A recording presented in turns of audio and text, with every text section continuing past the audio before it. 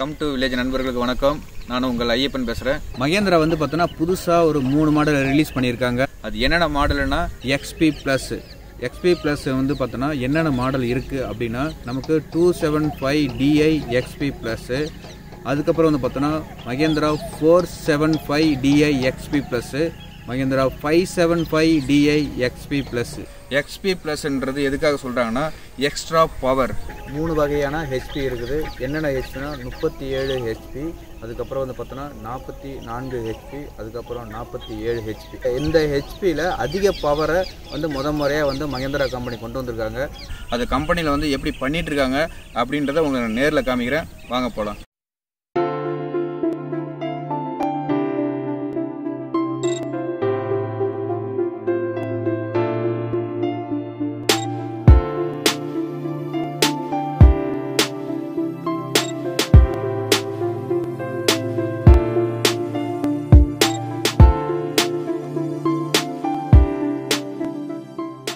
இன்றைக்கி நாம் மிக பிரம்மாண்டமான டிராக்டர் பிளான்ட்டுக்கு வந்திருக்கிறோம்.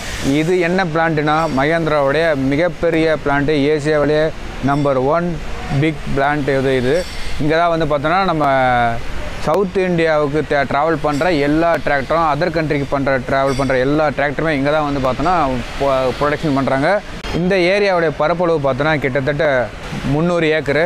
300 ஏக்கரில் 19 ஏக்கர் மட்டுமே இந்த பிளான்ட்டு ரெடியாக இருக்குது. ஸோ இங்கே நீங்கள் மேலே பார்த்தீங்கன்னா தெரியும். ஸோ எவ்வளோ பெரிய பிளான்ட்டு, ஒரே பில்டிங்குள்ளே இவ்வளோ பெரிய யூனிட் பண்ணிகிட்ருக்காங்க.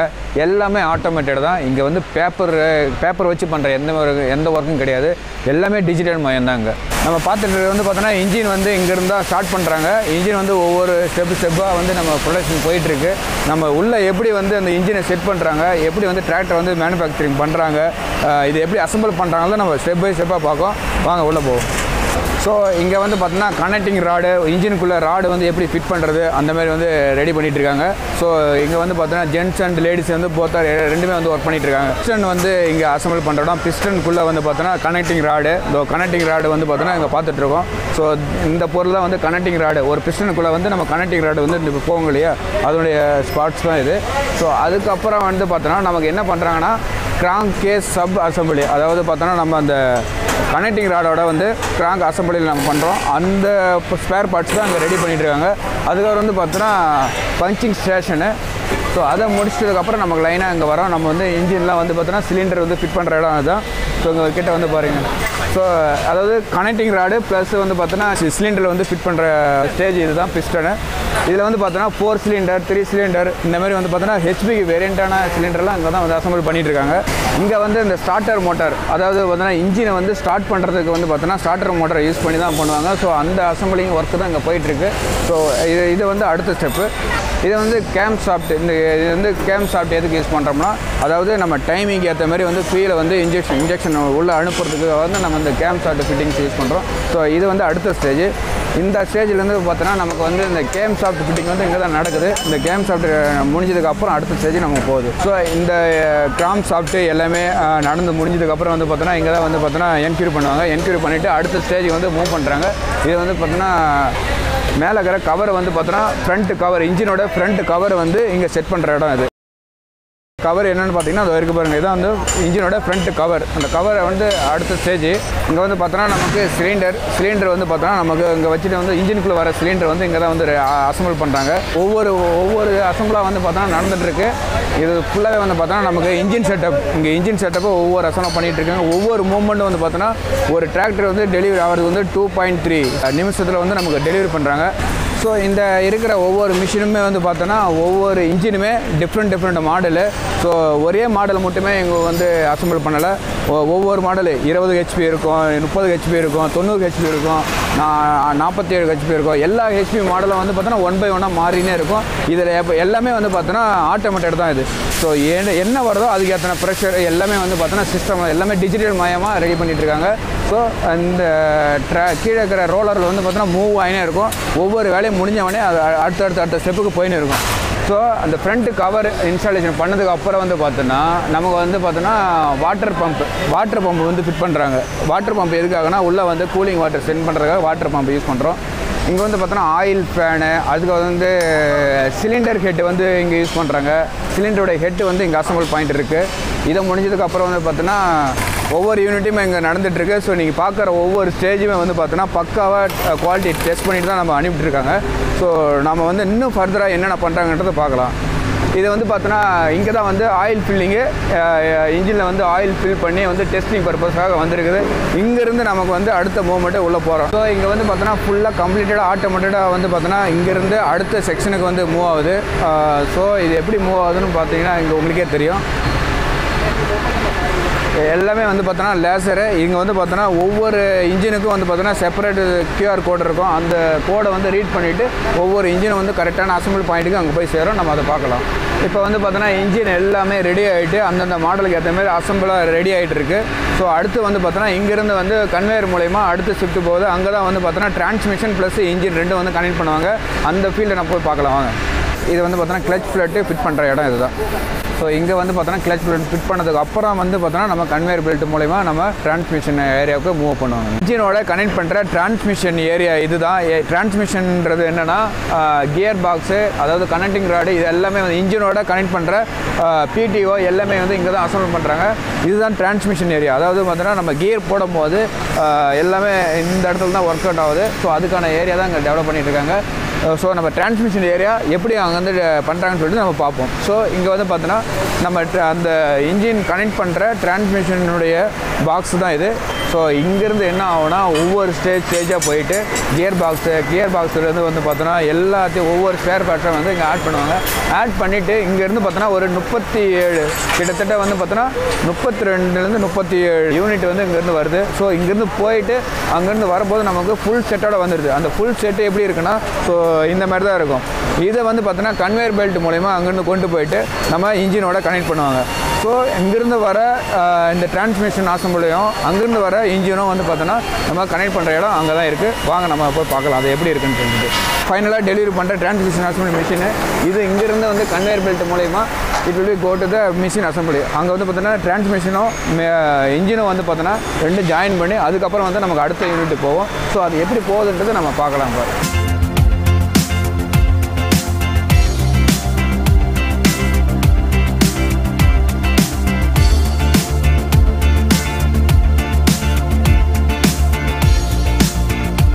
இப்போ நம்ம கன்வேயர் பெல்ட் மூலமா வந்து பார்த்தோன்னா நமக்கு அங்கேருந்து வந்து டிரான்ஸ்மிஷன் அசம்பிள் பண்ண வந்திருக்கு. அதே யூனிட்டு அதே கோடு கொண்ட உள்ள இன்ஜினும் வந்து நமக்கு இந்த ஸ்பாட்டுக்கு வந்துடும். ரெண்டுமே கனெக்ட் பண்ணுற இடம் இந்த இடம் தான். ஸோ அது எப்படி இருக்குன்னு நம்ம பார்க்கலாம். டிரான்ஸ்மிஷன் அசம்பிள் பண்ணி ரெடியாக வந்திருக்கு. அதுக்கப்புறம் பார்த்தோன்னா இன்ஜினும் அசம்பிள் பண்ணி ரெடியாக வந்திருக்கு. அந்த இன்ஜினும் டிரான்ஸ்மிஷனும் ஒன்றா இணைக்கிற இடம் இங்கே தான். இங்கே முடிஞ்சதுக்கப்புறம் தான் நமக்கு அடுத்த செக்ஷனுக்கு மூவ் ஆகும். ஸோ அதை நம்ம போய்ட்டு அடுத்த செக்ஷனில் என்ன நடக்குதுன்னு பார்க்கலாம் வாங்க.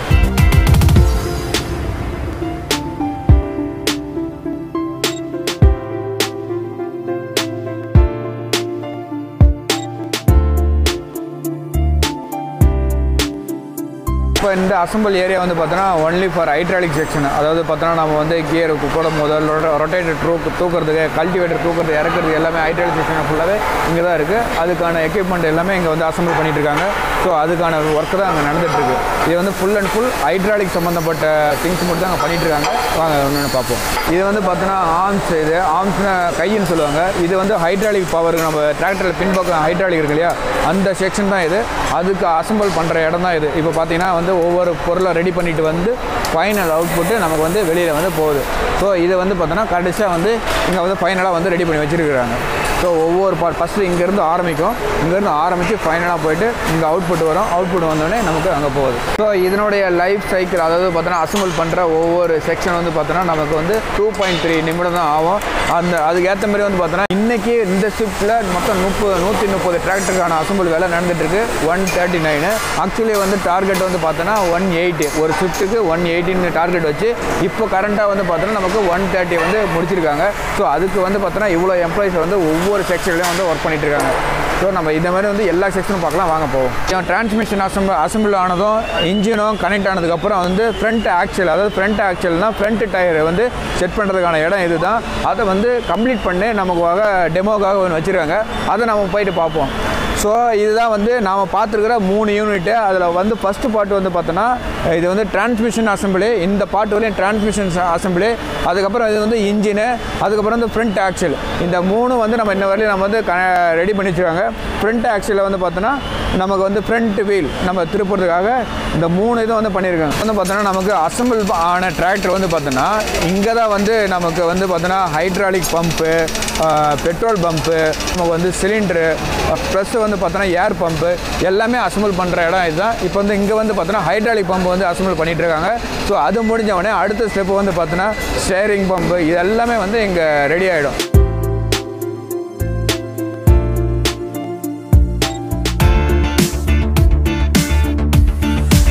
இப்போ அசம்பிள் நடந்துட்டு இருக்குது என்னன்னா மெட்டல் ஸ்பாட்ஸ் மட்டும் தான் அசம்பிள் பண்ணிட்டு இருக்காங்க.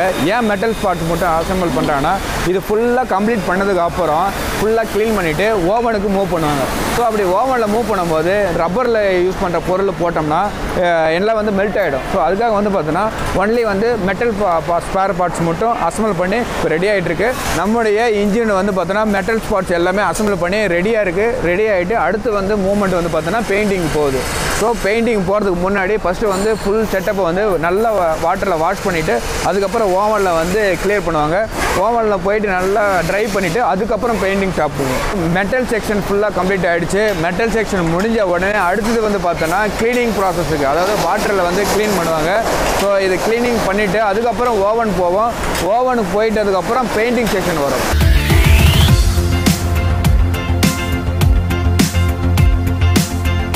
பெயிண்டிங் செக்ஷனுக்காக போயிட்டுருக்க உள்ள. ஸோ அதனுடைய வே தான் நம்ம பார்த்துட்ருக்கோம். இப்போ வந்து பார்த்தோன்னா நம்ம உள்ளே வந்துருச்சு மிஷினு. இப்போ எங்கே போகுதுன்னா ஓவனுக்குள்ளே போகுது. அதுக்கு முன்னாடி வந்து பார்த்தோன்னா டஸ்ட்டும் ரஸ்ட்டும் வந்து க்ளீன் பண்ணிவிட்டு அதுக்கப்புறம் வந்து பார்த்தோன்னா நமக்கு பெயிண்டிங் செக்ஷனுக்காக வரும். ஸோ அதுக்கான மூவ்மெண்ட் தான் இப்போ நம்ம வந்து இன்ஜின் அசம்பிள் இன்ஜின் வந்து உள்ளே போயிட்டுருக்கு.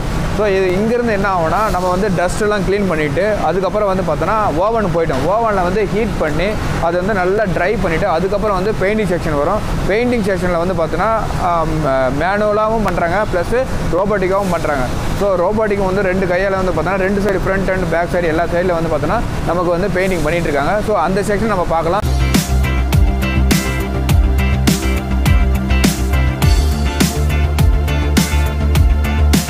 பெயிண்டிங்கில் 3 வகையான பெயிண்ட் யூஸ் பண்ணுறாங்க. ஒன்று வந்து பார்த்தோன்னா ரெட் கலரு, ஒன்று வந்து கிரே கலரு, இன்னொன்று வந்து பிளாக் கலரு.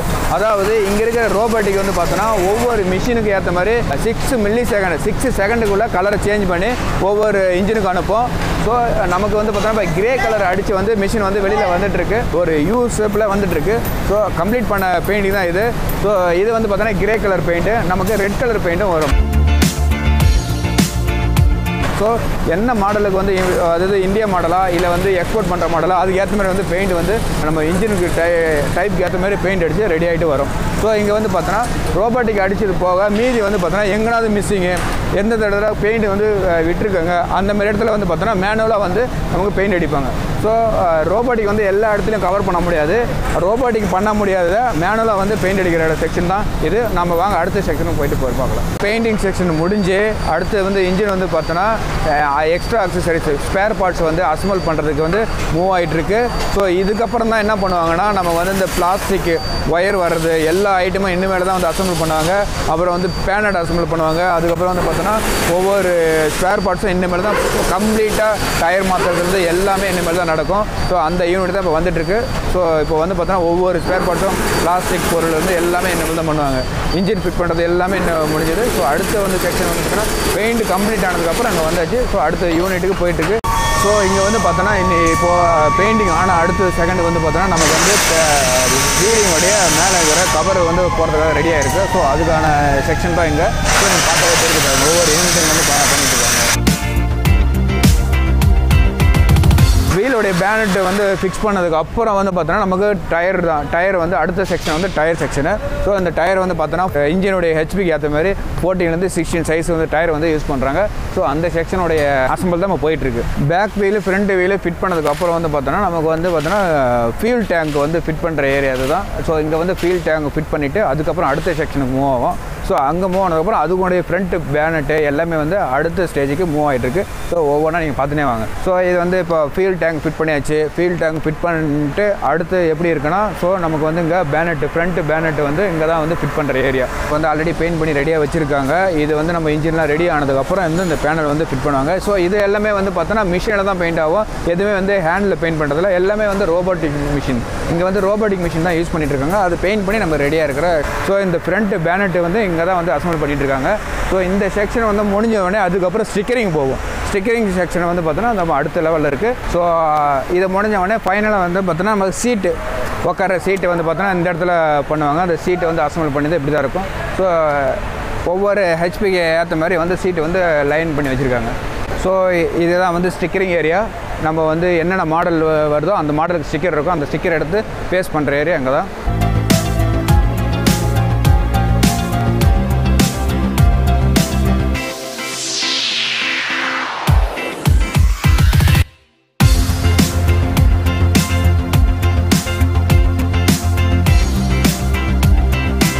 எல்லா மாடலுக்கான ஸ்டிக்கரை ஒட்டி வந்து பார்த்தீங்கன்னா கம்ப்ளீட்டாக இந்த மாதிரி டிராக்டர் வந்து ரெடியாக இருக்குது. ஸோ இது வந்து ஸ்டிக்கரிங் செக்ஷன். இந்த மாதிரி ஸ்டிக்கர்ஸ், இந்த மாதிரி டிசைன் ஸ்டிக்கர்ஸ், இந்த மாதிரி ஸ்டிக்கர், இந்த எல்லா ஸ்டிக்கருமே வந்து பார்த்தோன்னா இந்த இடத்துல தான் ஃபைனல் பண்ணுறாங்க. இது ஃபைனல் பண்ணதுக்கப்புறம் வந்து டெஸ்டிங்காக வெளியில் போவோம். நம்ம அதை பற்றி எடுக்கலாம் வாங்க. ஸோ பேனட் ஃபிக்ஸ் பண்ணுறது, அதுக்கப்புறம் ஸ்டிக்கரிங் ஃபிக்ஸ் பண்ணுறது, ஃபிக்ஸ் பண்ணிவிட்டு யூனிட் எல்லாம் ஃபுல்லாக ரெடியாக இருக்குது. ரெடி ஆனதுக்கப்புறம் அவுட்புட் வந்து நமக்கு ரெடி டு டிரைவ், எல்லா வண்டியும் ரெடி டு டிரைவில் இருக்குது. ஸோ ஒவ்வொன்றா எடுத்துகிட்டு போயிட்டு நமக்கு வந்து டெஸ்டிங்காக வைக்கிறாங்க. ஒவ்வொரு மாடலும் வந்து இப்போ ரெடியாக இருக்குது. ஒரு டிராக்டர் எப்படி உருவாகுதுன்றதுக்கான ஒரு கம்ப்ளீட் ப்ராசஸை நம்ம ஃபுல்லாக பார்த்துருக்குறோம். அடுத்து வந்து எப்படி டெஸ்ட் ட்ரைவ் பண்ணுறாங்க. ஸோ அதுலேருந்து எப்படி வந்து அதனுடைய எல்லா ஸ்பாட் பார்ட்ஸும் ஒர்க் ஆகுது, ஃப்ரண்ட்டில் மூவ் ஆகுறது, பேக்கில் மூவ் ஆகுறது, ஆர்பிஎம் டெஸ்டிங்கு, ஃபியூல் டெஸ்டிங்கு, இனிமேல் தான் நம்ம எல்லாமே நடக்கும். ஸோ நம்ம கம்ப்ளீட் பண்ணதை பார்க்கலாம் வாங்க.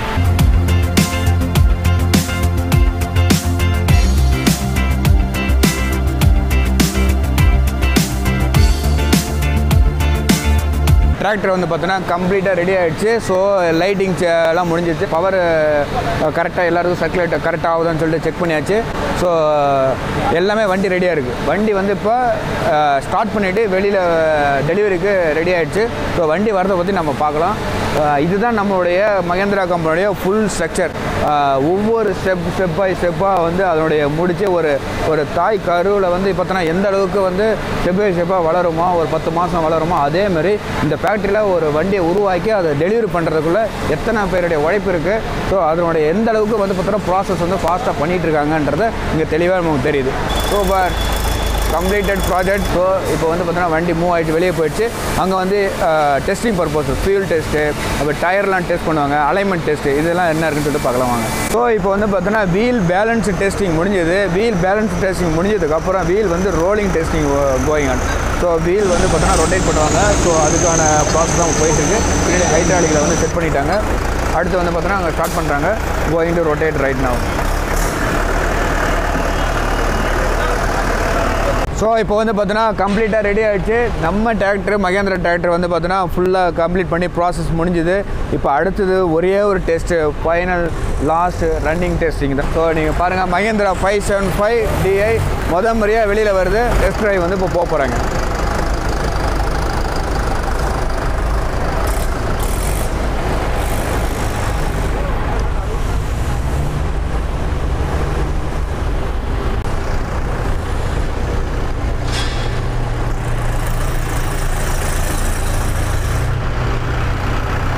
டெலிவரி ஆன டிராக்டர்லாம் பார்க்குறீங்க. நமக்கு வந்து டெஸ்டிங்காக ஃப்ரண்ட் அண்டு முன்னாடி போகிறதும் பின்னாடி வரதுமா வந்து டெஸ்ட் பண்ணிகிட்டு இருக்காங்க. ஏன்னா இங்கேருந்து கஸ்டமர் வாங்கிட்டு போன பிறகு எந்த ஒரு ஃபீட்பேக்கும் வந்துடக்கூடாது அப்படின்றதுக்காக கம்பெனி ஸ்டாஃப்கே வந்து இப்போ டெஸ்ட் பண்ணிகிட்டு இருக்காங்க. இது டெஸ்ட் பண்ணி முடிஞ்சதுக்கப்புறம் தான் வெளியில் போவோம். ஸோ ஃப்ரண்ட்டில் ஓட்டி பார்க்குறது, பேக்கில் ஓட்டி பார்க்குறது, சவுண்டுலாம் கரெக்டாக வருதா அப்படின்றது எல்லாம் முடிஞ்சுது. டெஸ்ட் பண்ணி முடிஞ்சது, வண்டி போயிட்டுருக்கு. ஸோ இதை வந்து நம்ம அவ்வளோதான், இது கம்ப்ளீட் ஆகிடுச்சு. நான் 8 போட்டு பார்க்குறாங்க. அது left rotation and right rotation, இந்த 2 ரொட்டேஷனுமே வந்து பார்த்தோன்னா இங்கே நடந்துகிட்ருக்கு. இந்தமாரி ரொட்டேட் பண்ணும் போது வீல் வந்து ஏதாவது பேலன்ஸ் மிஸ் ஆகுதா அப்படின்றத செக் பண்ணுறதுக்காக தான் இது left and right rotation. So எல்லா டிராக்டருமே பக்காவாக ரெடி ஆகிடுச்சு. Complete process. நமக்கு வந்து ஃபேக்ட்ரியிலேருந்து பார்த்தோன்னா நமக்கு வண்டியை வந்து ஃபுல்லாக ரெடி பண்ணி வெளியில் ஒவ்வொரு டிராக்டராக வந்துட்டுருக்கு. ஸோ அந்த டிராக்டரை தான் நீங்கள் பார்த்துட்ருக்கீங்க. ஒவ்வொரு டிராக்டர் ரெடி பண்ணதுக்கப்புறம் நமக்கு வந்து இந்தமாரி வந்து நிப்பாட்டி வச்சுருவாங்க லாட்டில். இது வந்து பார்த்தோன்னா ரெடி டு சேல் அப்படின்ற கண்டிஷனில் இங்கே வந்து நிற்கும்.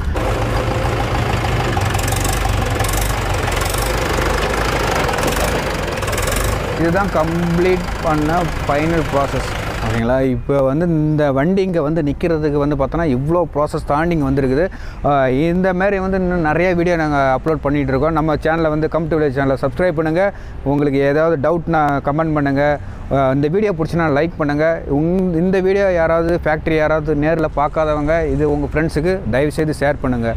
உங்களுக்கு உடனுக்குடன் நல்ல தகவலுடன் கம் டு வில்லேஜ் சேனல் உங்களுக்கு வந்து எப்போதுமே நல்ல வீடியோ கொடுத்துட்ருக்கோம். நம்ம சேனலை தயவுசெய்து எல்லாருக்கும் ஷேர் பண்ணுங்கள். இங்கே கம் டு வில்லேஜுக்கு வந்து ஒரு ஃபஸ்ட்டு எக்ஸ்பீரியன்ஸு மகேந்திரா கம்பெனிக்குள்ளே எப்படி டிராக்டர் வந்து அசம்பிள் பண்ணுறாங்கன்றது. ஸோ ரொம்ப நன்றி. எங்களுக்கு ரொம்ப சந்தோஷமாக இருக்குது, உங்களுக்கு சந்தோஷமாக இருந்திருக்குன்னு நினைக்கிறேன். பாய் பாய். நம்ம அடுத்த வீடியோவில் மீட் பண்ணலாம். பாய் பாய்.